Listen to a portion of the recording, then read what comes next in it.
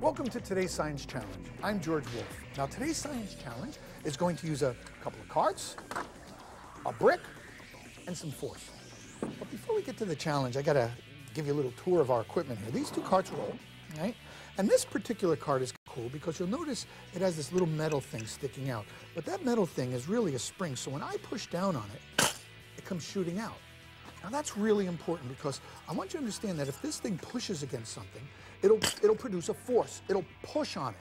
And if you also think about it, if I set these cards up like this, and I put them together and trigger that spring, each card is going to have the same force pushing on it. Let me show you.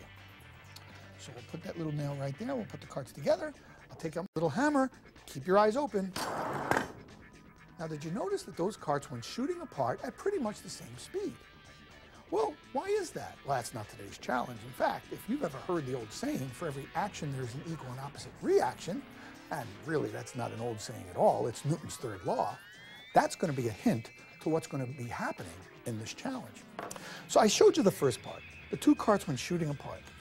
But now comes an interesting dilemma. I'm going to take these two cards again. I'm going to put them together again. But this time, I'm going to put this brick on this card. I'm going to insert my nail so I can trigger this.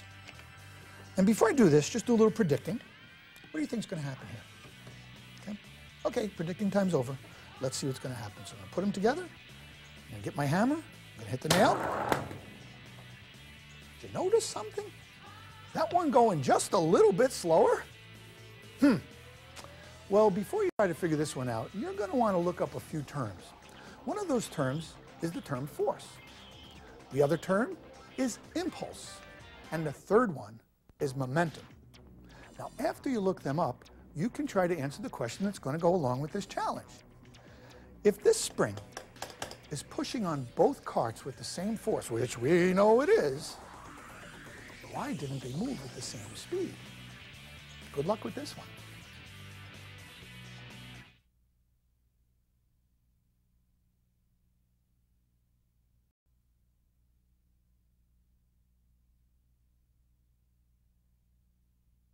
When you answered that question, did you say that one went slower because it's heavier?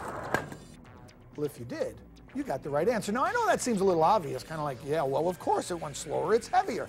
But we have some very cool physics going on here. Now, just to make sure you predicted it correctly, let's just try one more thing. Let's make it real heavier, all right? So we'll not just use one brick, we'll go broke with two bricks. And let's see what happens to this cart right now. Real slow.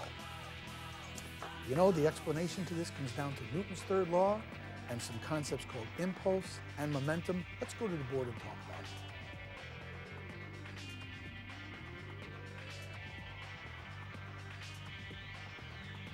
it. Okay, we started off this whole discussion with Newton's third law. For every action, there is an equal and opposite reaction. But that brings to us a question. If the forces on the heavy cart and the light cart were the same, why did one go slower than the other? And you said because one was heavier. The masses were different. That's going to be really important as we make up this discussion.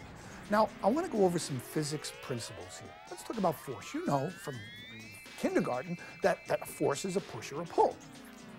I want to tell you about something called impulse, which is force over an amount of time.